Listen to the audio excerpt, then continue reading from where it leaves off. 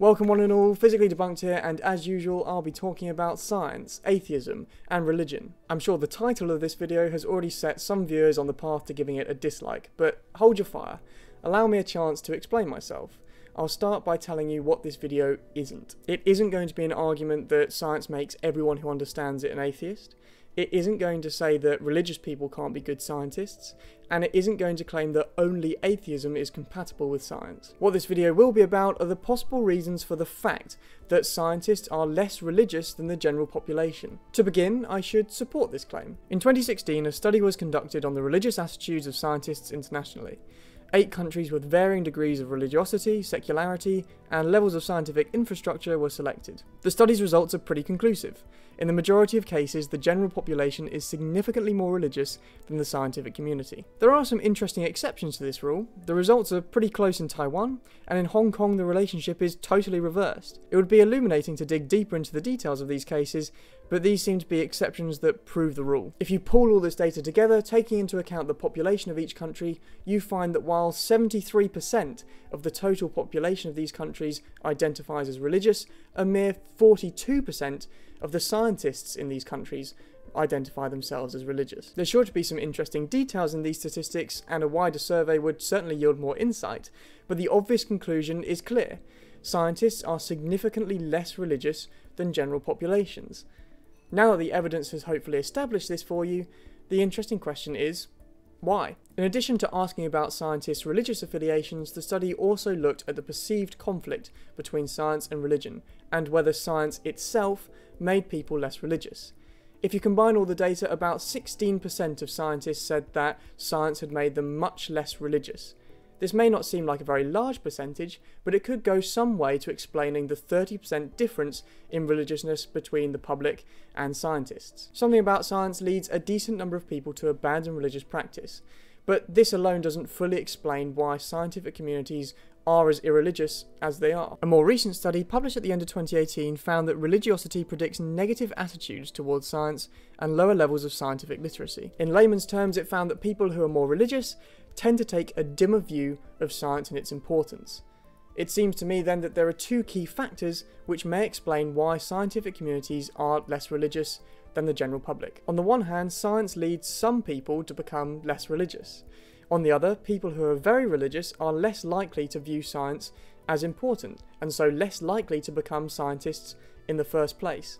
Science makes some people less religious, and religion makes some people less scientific. How can we explain both of these things? At the end of the day, both science and religion are making claims about the way the world is.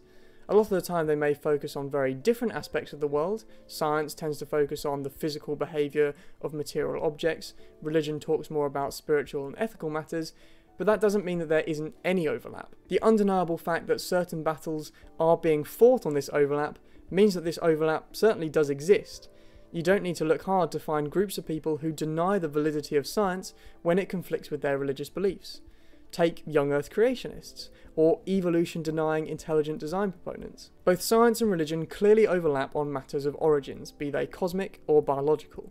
Both provide an account of how the universe and humans originated.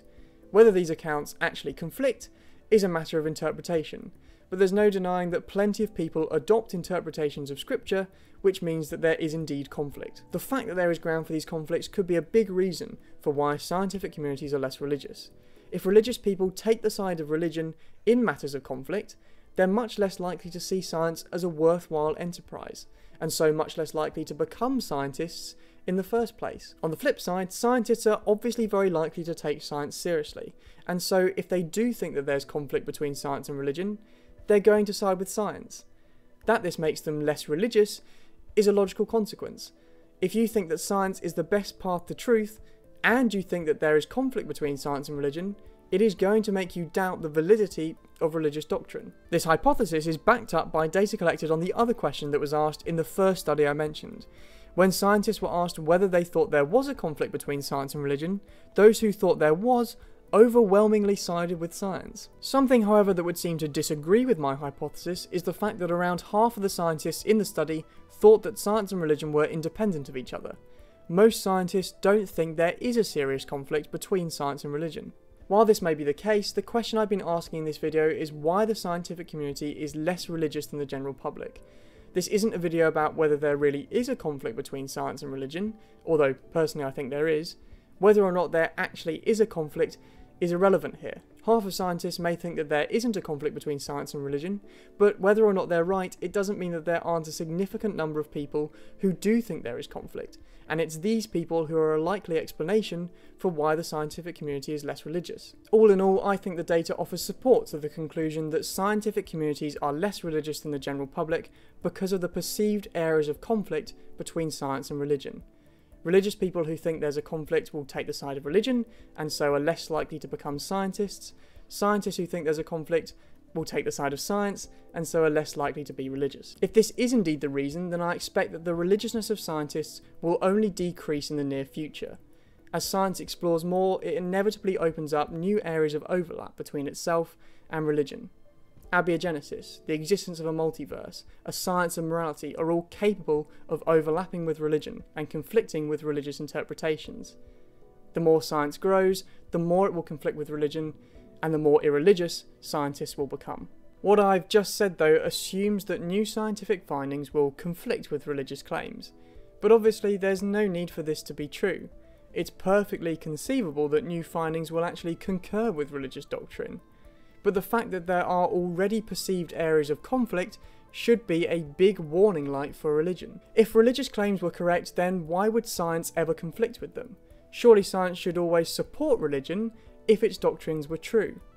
Even if not everyone agrees that science necessarily conflicts with religion, the fact that there are a large number of people who do perceive conflict is surely worrying for religion, and suggests that future scientific discoveries will only generate more areas of perceived conflict.